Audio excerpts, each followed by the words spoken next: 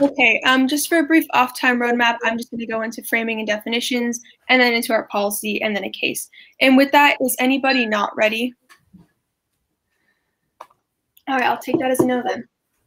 And then my time is going to start now. My partner and I stand on the firmest affirmation of the resolution today that the U.S. federal government should repeal the law stating that if the majority of the workers in a bargaining union vote for a union, then that union becomes the exclusive representative for all the workers in that bargaining union. With that, let's go into some definitions. So my partner and I define a bargaining unit as the group of employees to whom a labor union negotiates a collective bargaining agreement for.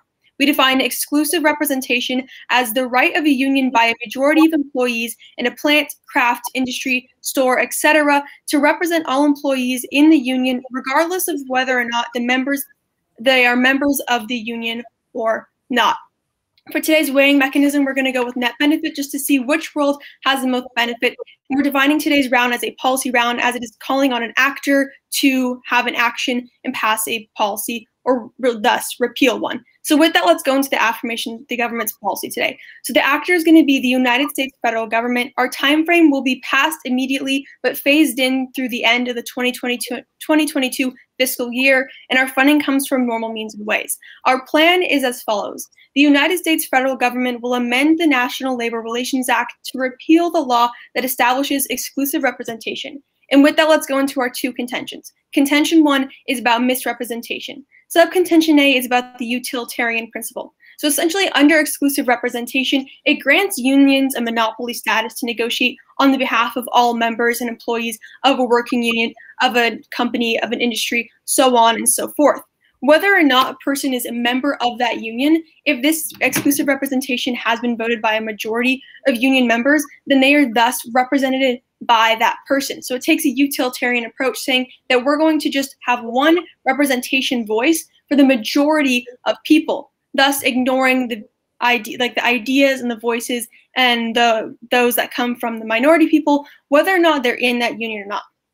So if you're in the minority of a group that did not vote for this representation, you're entirely powerless because the union is the exclusive voice that comes to negotiating things. And negotiations come down to things such as bathroom breaks, wage hours, wages, working hours, how long shifts will be set, all especially critical things that come to like the quality of a workspace. But if you're in the minority, then you're exclusively ignored. So for example, if there were a vote where it was 48 against this representation, but 52% for it, well, too bad, too sad for the 48% in the minority because, well, they're the minority and it takes a utilitarian approach, thus not really allowing everyone to be equally represented and have their voices equally heard, thus hindering and negatively affecting their working conditions. Additionally, in these Times magazines goes on to describe that because of this utilitarian approach, union officials are basically de-incentivized to do the best job they can because all they have to do is maintain power till the next union election. As long as they can appease and make sure that the majority of people are happy, they can do that.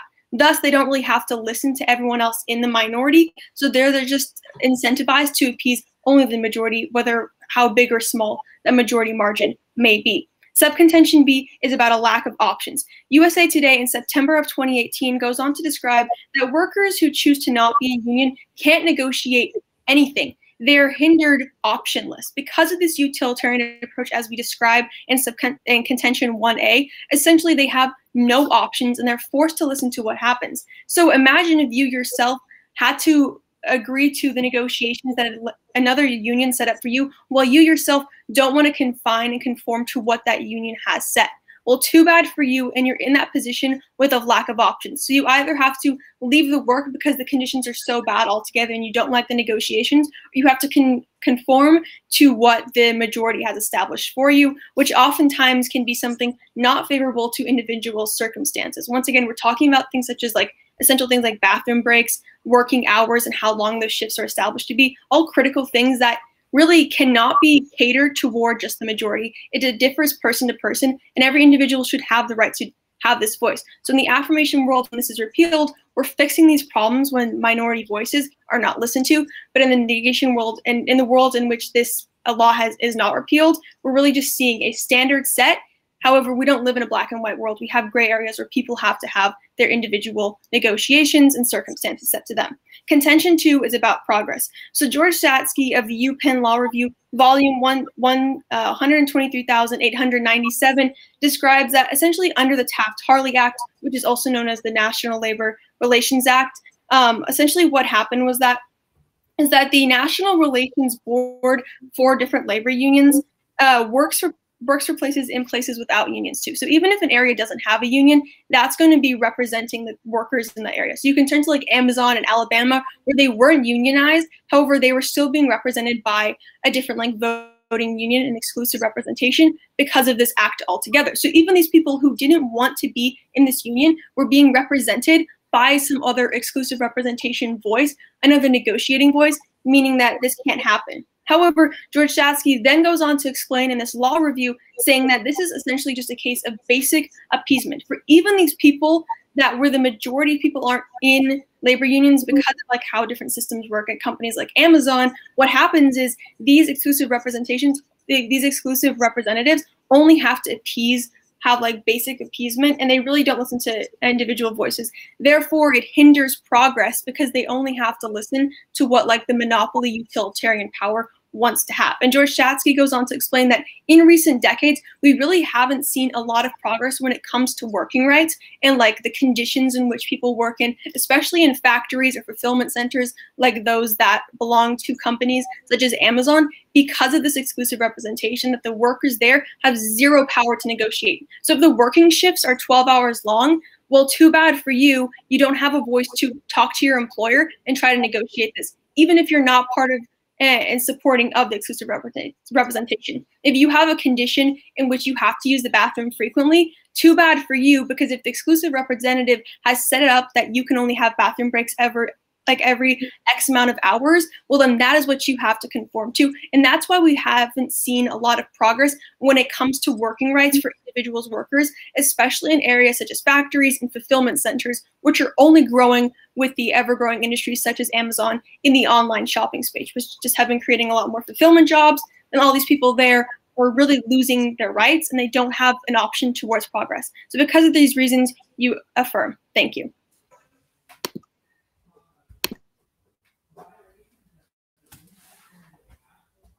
All right, is everyone ready for the op speech? So just a quick opt-in roadmap. It's just going to go our op advantages, then it's going to go to the Gov's case. Is everyone good? Cool. With that being said, my time, just really quickly, if you guys have a POI, feel free to interrupt me because I'm going to be looking off like another documents, so I won't be able to see if you raise your hand on the screen per se. So just feel free to give any verbal interruptions. Cool. With that being said, our time starts now. So really quickly off the framework and like plans, we agree with all the definitions, plans, and framework. We'll just get really quickly back to our op case. So we have a sole contention, which is essentially union gains. In the status quo, if a union exists for a company, it is the exclusive representation for all types that fall under union rule, whether or not workers want to be the union or not. In an act world, repealing this exclusive representation act would make it so that there will be multiple unions, even if more than 50% of the workers want to operate under one specific union. Unfortunately, the premise of numerous unions within the workforce hinders gains for workers' rights and benefits in 3 different ways. The first is through converging precedents. Let's say there's 2 unions, Union A and Union B. Union A holds 99% of the workers' affiliation, meaning 99% of a specific type of worker likes Union A. But then Union B only holds 1% of workers' affiliation. Let's say Union A wants to raise their hourly rate by $10 because they're going through excruciating conditions in which they have to pee through cups and they don't get any time off to see their families on the weekend. But Union B wants to keep this hourly rate and keep all these suffering conditions that they're going through right now. If Union B then proceeds to talk with the company to keep and secure these hourly rates the same rate as it's been for the last 5 years. This is really bad for Union A members, because it's now then impossible for Union A members to receive their wants because of a higher hourly rate, because a precedent has already been established by Union B. That means the 1% of workers dictates 99% of the workers in a negative way. This is all illegal in the status quo in the off-world. This is the reason why this act is in place, to keep companies from having moles in their workers and to fight against workers' rights. Essentially, what we're saying is that in an act world, both unions hold the same weight, even if there's a vast decreased amount of workers. Though one is more vastly supportive of people and one is less vastly supportive of people. As such, a vote for the act side is essentially a vote against the basic principles of democracy and a vote against workers' interests. And the second way about how you diminish workers' rights is through diminishing bargaining power. Without exclusive representation or an election, each employee designates a union of his or her own choice or designates no union at all. Each union or individual then negotiates with the employer. Of course, under the act world, each union does not have the allegiance of any employers other than those it represents. This bears one stark implication. The economic pressure a union can bring to bear is limited to the impact those employees can create by their strike or threat of striking. Where essentially what we're saying is that, sure, there might be more unions in their world, but the fact of the matter is that because there are more unions, they lack the collective bargaining power that they can actually establish for clear and concise rates. The inefficiencies of having so many different unions and having so many different negotiations drastically decreases the efficiency and the effectivity of these union bargains. Because essentially, if you have 1% of workers trying to bargain for one specific right, the company isn't going to care, because that's literally only 1% of their workforce. Whereas in our world, if you have the majority of workers who want to bargain for one specific right, that's going to work, because that means all workers are threatening not to work anymore, and they're threatening to leave the site at premise. That means overall, the bargain power is going to come on our side. This essentially is a prerequisite to all the arguments that they outline. Because at the end of the day, all the arguments that they outline is concerning the fact that these smaller unions, these more representative unions, have bargaining power. But the problem is they don't. You can't get anything done if you don't have bargaining power. And the only way you have bargaining power is by having the majority of people at the helm and being the exclusive rights of negotiating with the company, because that's the only way you're going to pressure the company to give into the rights, or else all workers will strike and fail to work. But the third way is also through efficiency. It's simple logic, right? It's the reason why the US policymaking system exists and why it's different from the parliament system. Back in Europe, there's a lot of parliament systems over there. The problem is it's really inefficient and bills take a long time to get passed. Whereas in the United States, sure, go ahead. In what way does the AFT plan guarantee that more unions are going to be created, or even create the opportunity for more unions to be created? Sorry, can you repeat that? Yeah, in what way does the AFT plan guarantee or create the opportunity for more different unions to be created within the same industry? Yeah, we're not saying. Yeah, so what the app plan essentially is doing is getting rid of exclusive rights. Because you get rid of exclusive rights, that means you can have multiple unions in a specific industry. Meaning if 1% of the employees want a specific union over another union that 99% of employees want, they're allowed to do that. But in the neg world, that is fundamentally illegal. But the promise of that is that you're essentially, one, you're leading to diverging precedents, but two, you're restricting the bargaining power of more people by having more and conflicting unions. But three, there's general more inefficiency in your world because of the fact that there's multiple unions trying to negotiate for the same thing at the end of the day. With that being said, let's go down their case really quickly. On the first contention about misrepresentation of the minority, there are a couple of problems off the bat. First, they never contextualize any instances or warrant why utilitarianism is bad in terms of working conditions. The majority would like better working conditions. It's simply a logical statement. What they're essentially doing is that, and the only way for minority rights to be corrected in an app world is to create more unions in the app world. But we tell you that more unions is inherently really, really bad because the fact that they lack collective bargaining power, as we see. That's why right now we see the reason why this bill has lasted for as many years as it has is because this is a net beneficial bill.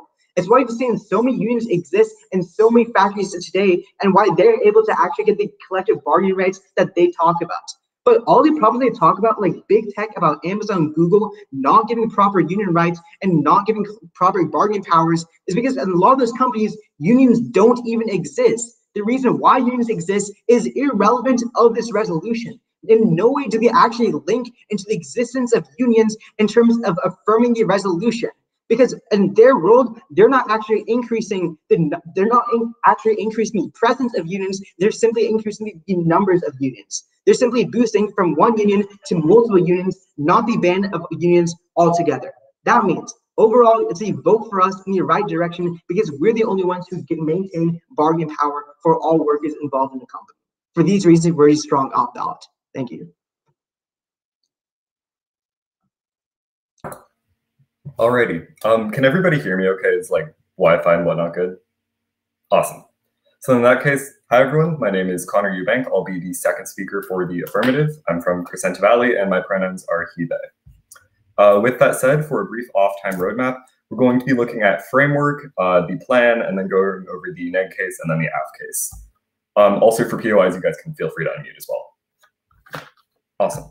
So with that said, my time will begin now. My partner and I continue to affirm the resolution that the US federal government should repeal the law stating that if the majority of workers in a bargaining unit vote for a union, then that union becomes the exclusive representative for all workers in that bargaining unit. First, let's look at framework. So the negation conceded to our framework, so that means that the definitions we provided are going to stand for today's round. But we need to look at one crucial definition in today's round, and that's what exclusive representation is, right? So my partner provided the definition, which is that the right of a union chosen by the majority of employees in a plant, craft, industry, or department of a shop or business to represent all the employees in that unit, regardless of whether or not they're members of the union. So basically what this means is it says whether or not you're members of this union, whether or not you voted for this union representative, they will represent you until the next election cycle happens. And the problem with this, the problem that the negation kind of misconstrues this definition, is that by getting rid of exclusive representation, they say we're opening the door for multiple unions to be created, when that's not actually the case. What we're actually doing is saying you do not have to be represented by the union. You can be represented by the union,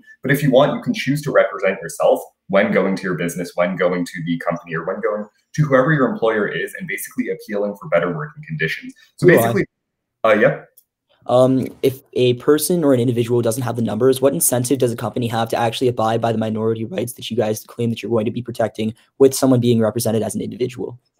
Yeah, absolutely. So basically what we're saying is in the affirmation world, we're trying to repeal this because we want people to have the ability to represent themselves if they so choose, right? In the negation world, which is the status quo, you don't have that option. You either get represented by the union or you're not represented at all. So basically we're opening this doorway. Is it perfect? Or is everyone going to be 100% satisfied? Probably not. There's no perfect solution to anything. But what we're saying is we want these people to have the option to be represented because they don't have that in the status quo.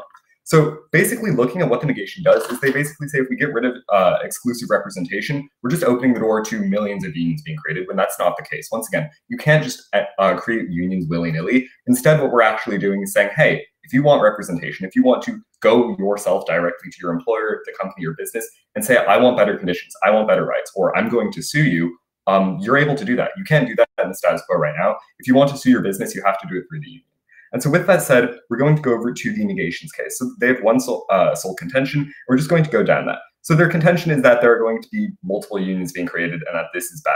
A union exists to represent all people, and that creating multiple unions is going to just mess this up. Once again, multiple unions aren't being created. Their entire contention is just like incapacitated because it relies on a faulty premise. But we're still going to go through and say why each of these things, A, aren't happening, and B, is just not really a good idea or isn't really a valid point anyways. So on their 1A, they basically say precedents are going to conflict. So they say that two unions are going to fight and that the business or company or whoever the employer is always going to be listening to this minority, that 1% who wants bad conditions, the employer is going to continue to listen to that, and that this will harm workers' rights. But for a few reasons, this isn't really true. Once again, multiple unions aren't going to be existing. That's not true. So their 1A just exists on a faulty premise. But secondly, what we can see is that in the status quo right now, the people who want to fight for more progressive workers' rights are actually still the minority in many of these unions. And we're going to bring some more examples on the aff case, but perfect examples would be, for example, paid family leave or maternity leave, increasing higher wages or making better working hours. So all of these are great examples of how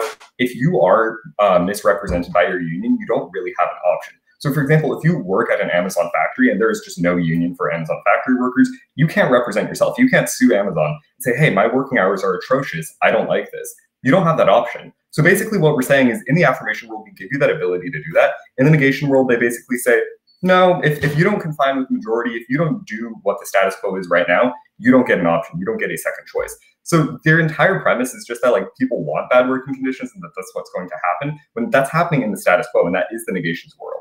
Secondly, they bring up in their 1B how we're diminishing bargaining power because unions gain their power and strikes gain their power from economic pressures of multiple workers like working together and banding together. And what we can see is basically their premise is that all these different unions that are going to be created are going to fracture this power, and we're not going to have really any cohesive movements. Once again, multiple unions aren't being created, so their 1B also falls flat. But what we can see is furthermore, right now in the status quo, we're not just talking about strikes, right? Like the goal of this round and the goal of this resolution is to talk about workers' rights as a whole. And the best way to get workers' rights is to have an ability to be represented. If the majority of people want to strike, the majority of people have the ability to strike in the affirmations world.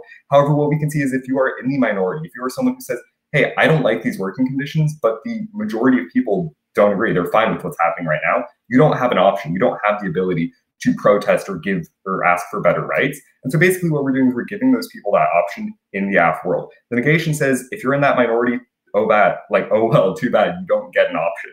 And their 1C is on efficiency. They talk about parliament versus the US government. This isn't really topical. We're not trying to move to a parliamentary system. We're not trying to move to a system with multiple unions. Their 1C is just non-topical.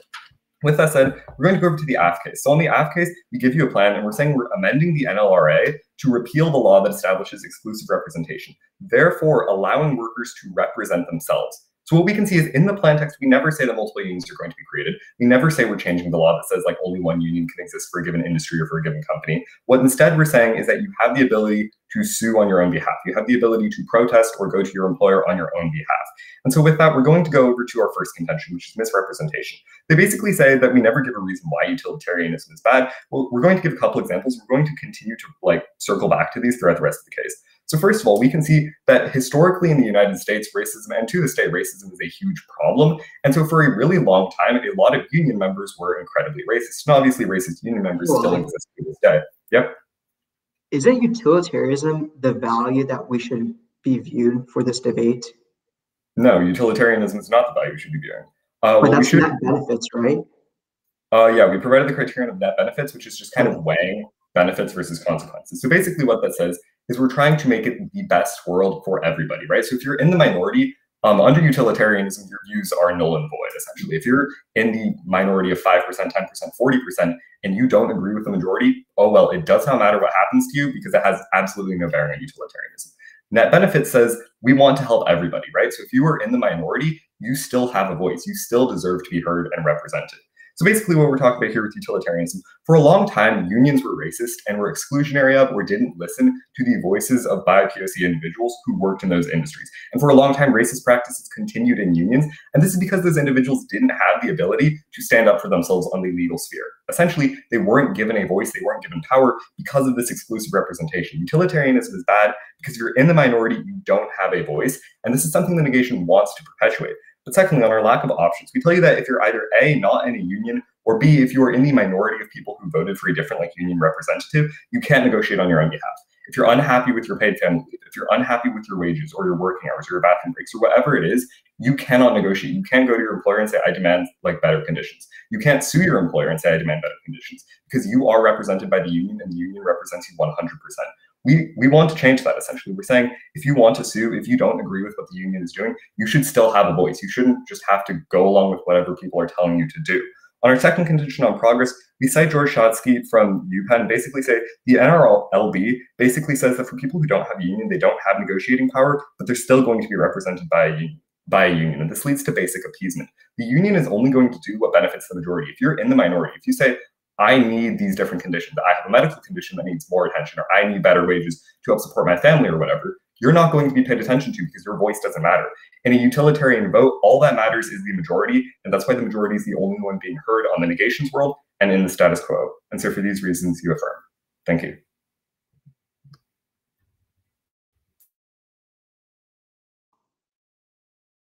Cool. Let me just pull up my timer really fast. I believe I have 8 minutes. Is that correct?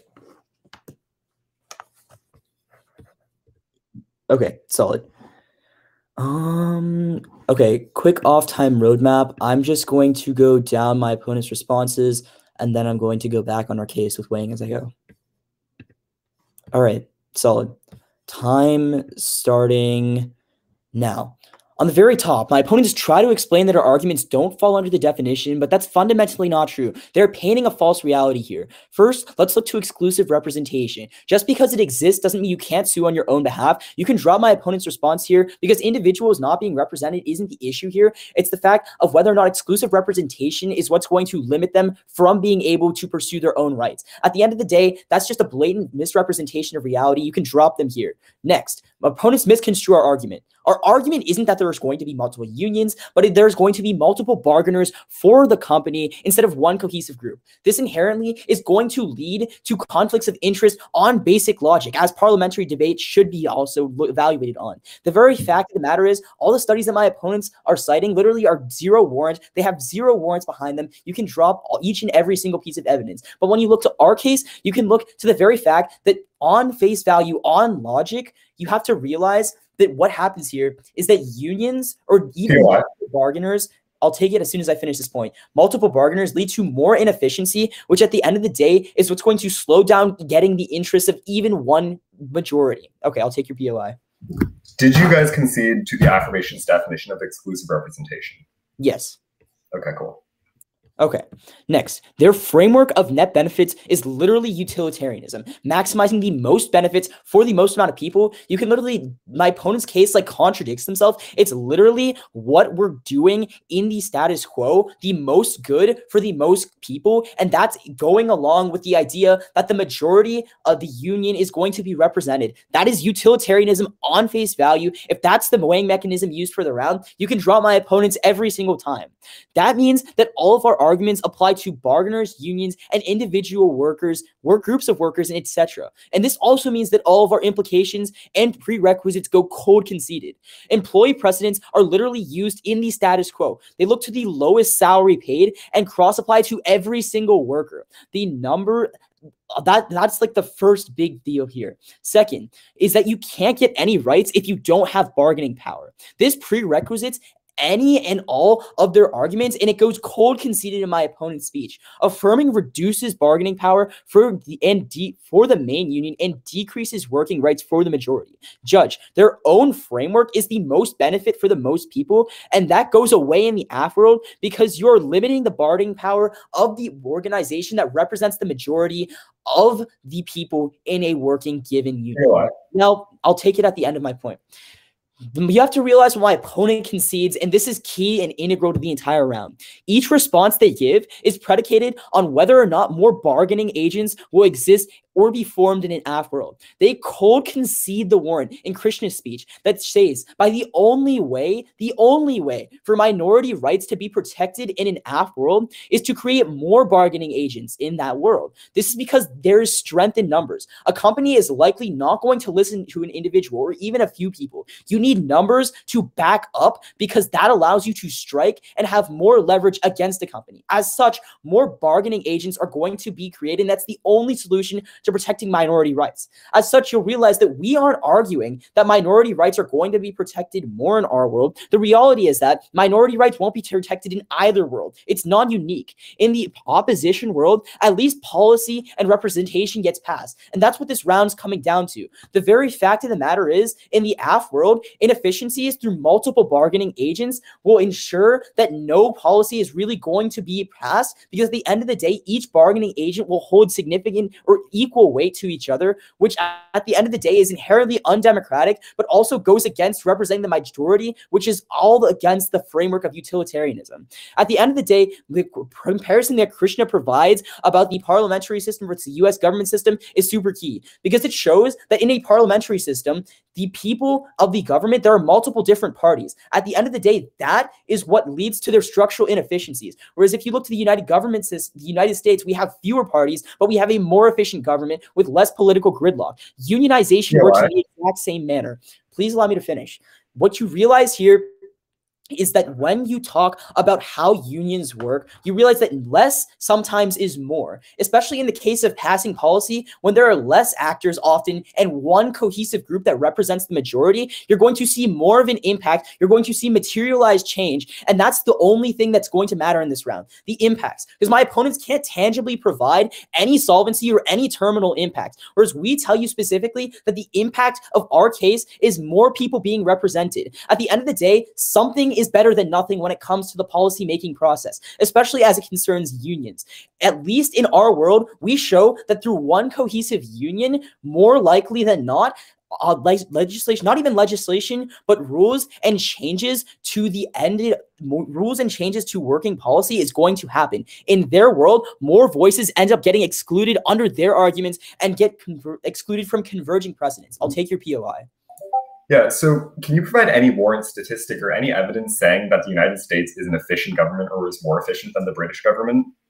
I'm not citing the British government. I'm citing a parliamentary system in general. And I'm specifically saying that in a parliamentary system, there are more people and more parties that ultimately lead to a higher conflict of interest. And I'm not just talking about the United Kingdom. I'm talking about every single parliamentary government out there. At the end of the day, what you have to realize here is that when you're not you have to take the reference or the illusion or the analogy for what it's worth. What we're telling you is that more voices leads to more muddling and more interest in the policymaking process, which ultimately leads to more structural inefficiencies. Whereas in a world with less voices and a single unified voice that speaks for a majority of people, you're going to see more efficient legislation passed, because in unions, there's going to be only two actors, the majority party as well as the business. That's uncontested, and it goes cold conceded throughout both of my opponent's speeches. You can completely drop them.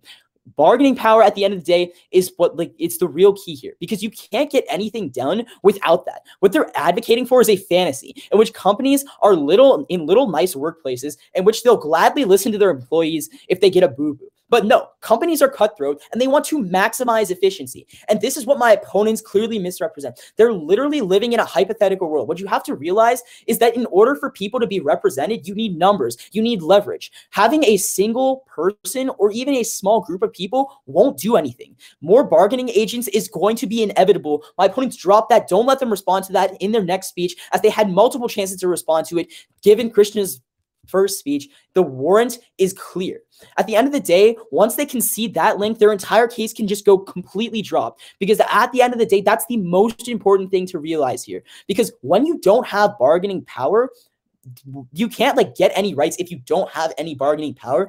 And the conflict of interest is what's going to drive down productivity at the end of the day. You're going to extend our case, because we tell you specifically that in our counterplan, if a union that in the AF world, repealing exclusive representation would make it so that multiple unions carry the same weight, even though a majority exists under one specific union. And as such, more gridlock is going to ensue. It's going to lead to less adjustments passed for each worker. And that at the end of the day is inherently bad. In our world, you're seeing at least some tangible impact, some tangible change to people's working rights. In my opponent's world, you're literally seeing jack.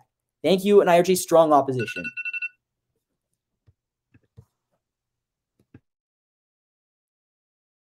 All right, is everyone ready? So it's just going to go way at the top, then voting issues. Is everyone good? Cool. My time will start now. Judge, they consider the prerequisites in the member of government refutal speech. That means the first place you look to when evaluating this round will always be our first contention on bargaining power. The prerequisite that goes cold dropped is that you can't get anything done without bargaining power. They're advocating for a fantasy in which companies are nice little workplaces in which they're glad to listen to their employees if they ever get unhappy. But no, companies are cutthroat, and they want to maximize efficiency and force their employees to live down on subpar wages and survive on food stamps. The only way to force these horrid companies' hand is with bargaining power. It's why Amazon doesn't want to unionize their forces right now. It's why Google doesn't want their forces to be unionized. It's why every single sweatshop in the entire world doesn't want unions to be a thing, because of the bargaining power that has that. But if you affirm the resolution, you strip unions of all their bargaining power. Because even if you buy the fact that, hey, individuals can go bargain with a company, Groups of individuals can go bargain with the company. Other unions can go bargain with the company. The fact of the matter is that this fragmented system means it's not a one or done deal. It's not either A, all the workers will go on strike, or B, none of the workers will go on strike. It's more like 5% of the workers will go on strike if you don't listen to these wage increases. That's really problematic, because what company is going to listen to a $10 increase in hourly wages if just 1% of their workforce just goes on strike? That in itself is a logical contradiction that my opponent fails to comprehend. That in order to win all of their points at the end of the day, to grant minority rights, to grant any sort of increase in workers' rights and representation, they have to win the fact that bargaining power exists. But insofar as we proved with time throughout this round that you completely strip unions of their bargaining power, that means you drop my opponent's contentions at face value. But then, even if you ignore anything I just said in the last 2 minutes, it's game over when you set net benefits as the weighing mechanism for the impacts of this round. That's because net benefits is literally utilitarianism. You're maximizing the most benefits for the most amount of people. That is literally what we're advocating and what the opposition is defending in the status quo. We're advocating for that the majority of people gets represented and the majority of people gets what they want. That only happens in the op world. In the gov world, you're restricting all of that. That means they're never going to get the majority of people getting the majority of benefits in their world. And insofar as that's true, that literally goes against the weighing mechanism and the way that they told you to view this round. They can change it. Don't let them make any new responses about the prerequisites or about this weighing mechanism in the next speech, as in the last speech, and that's super abusive. But then, let's go onto our contentions really, really quickly. We have 3 untouched links that go conceded. Our first link is through converging presence. We tell you, if one individual wants to bargain for a really, really low wage, whereas the majority of individuals want a really, really high wage, that means overall, the company is always going to set the precedent of the lower wage. That's literally what companies do right now. Companies without unions do right now, in which they just look to which worker wants the lowest wage and they cross-apply that to every single worker. That's really bad, because that means you only have company models in which they have really low wages, and that sets wages for everyone else. That's literally why unions need to exist, because we're trying to help the majority of people here. We're trying to help the people that aren't dogs for their companies. But the second way, and the biggest way that ends them around, is through bargaining power. We tell you, without exclusive representation or an election, each employee designates a union of his or her choice. That means either you have multiple bargaining powers or one bargaining power in our world. But this one bargaining power makes a clear blight line. If they don't give them the demands, the entire workforce will be halted. B, if they do give them the demands, they will continue to work. But in their world, you don't know how much these bargaining rights that these workers will have to negotiate, and that ends the round for them, because at the end of the day, workers' rights is only done through with bargaining power. And that's where you're voting for us. Thank you.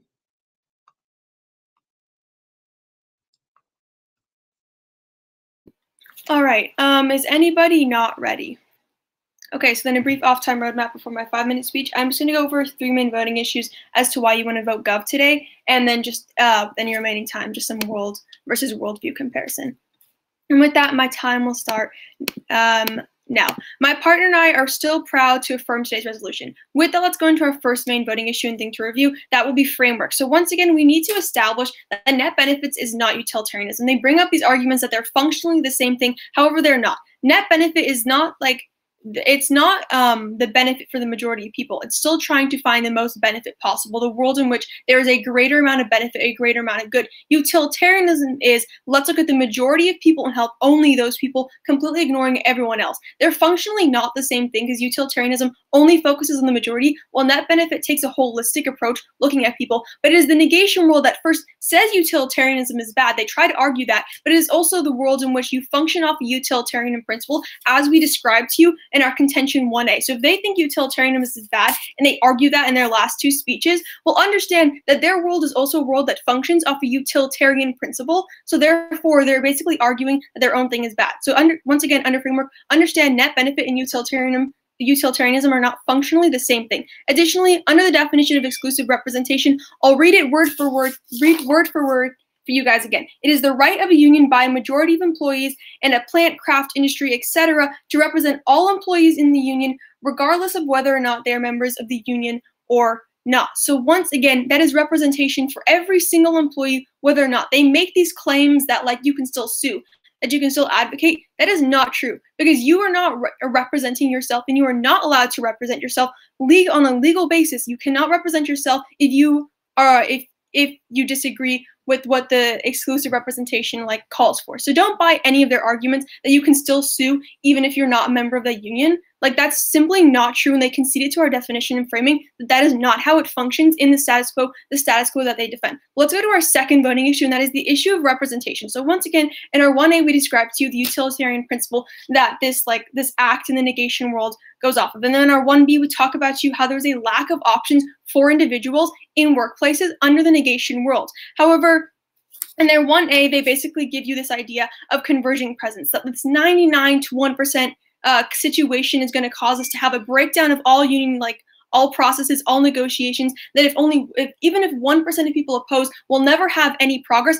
Don't buy that. We're still going to see companies working for the best options to them, and they really try to paint it in a black and white world, and that's simply not how the world functions itself. But we tell you once again, in the affirmation world, there is more of an option to representation. We're not saying it's a perfect be-all, fix-all solution. We never say it is. My partner even goes on to agree that it's not going to fix every single problem in the status quo, but it's a step forward to doing that, while the negation has no change. But that brings us to our third voting issue, the idea of progress. So once again, in our contention too, we tell you, as described by the UPenn Law Review, there is no progress in the negation world when this law has not been repealed, because simply these unions, these representatives, just appease the majority. They do the basic appeasement that they need to have done, and they don't actually listen to what really needs to be done. That's why in Amazon factories, they can't have good bathroom breaks. They have 12-hour shifts. That is the negation world. And the negation has the burden to bear all of the negatives of the world, because they never propose a counterplan. They try to tell you in their 2NC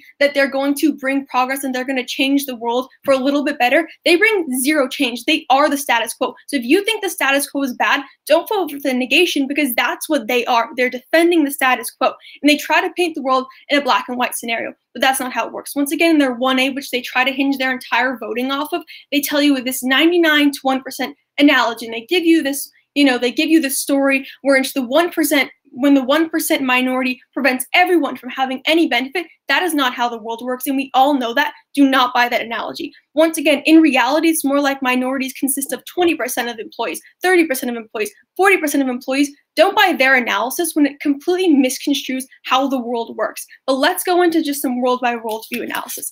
So judges, I ask you to put yourself in that of a position of an employee not belonging to a union right now.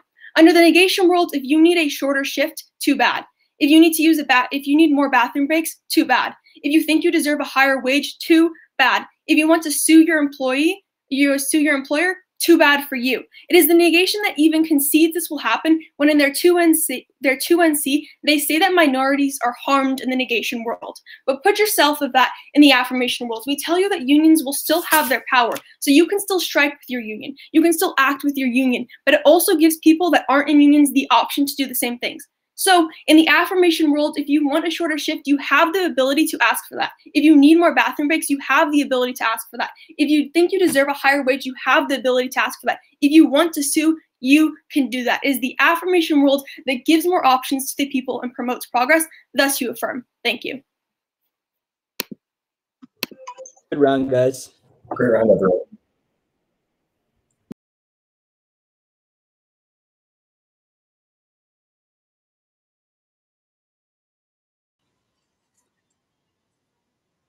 Whatever works for you. Sure. I chose that Neg won this debate, and I chose it because for me, the basics of this debate comes down to the history of the labor movement, the history of what this resolution is about, and that has to do with the fundamentals of what is the nature of collective bargaining and why we have it. The issue in this particular resolution, as far as I'm concerned, is why do we have exclusivity as a fundamental aspect of the current labor status, and what do we gain and or lose by changing this policy, and the debate that flows there from. And I think that's an issue of collective bargaining. It's an issue of the power of the collective bargaining to go up against corporations. And I found it relatively distressing that there were lots of examples of Amazon and fulfillment warehousing being thrown around. In fact, these are unionized examples, and specifically they're ununionized in one of the most exploitive aspects of the current American disposable labor market, and that was completely unaddressed by really both AF and NEG, and that's one of the reasons I think that this resolution was put in there. And so the status quo as the fallback position was the nature of the win from my standpoint.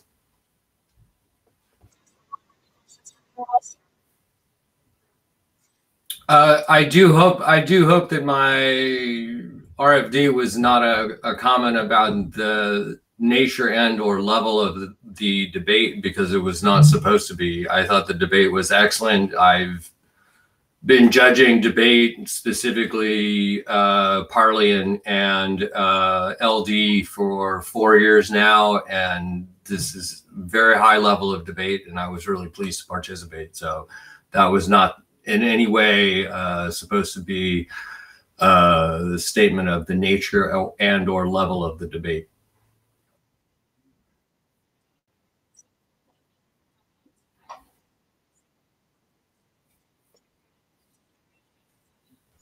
Thank you for judging. Yeah, thank you all. It's been a great debate, guys.